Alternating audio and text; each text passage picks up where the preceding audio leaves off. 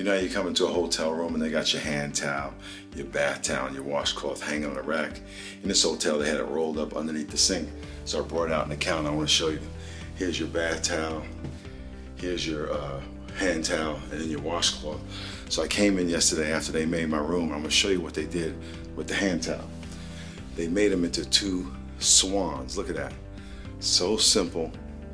I don't know how they did it, but they took a simple towel and made it into something beautiful. I know that you believe that God has something incredible for your life, that there's more to your simple life than what you're experiencing, that you have great potential.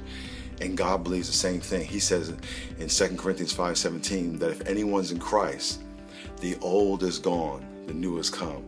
So I want to challenge you to give God permission to take your old life, your regular life, transform it into something incredible and say, Lord, do whatever you want with me, and watch him take your regular life rolled up underneath the counter and turn it to something amazing.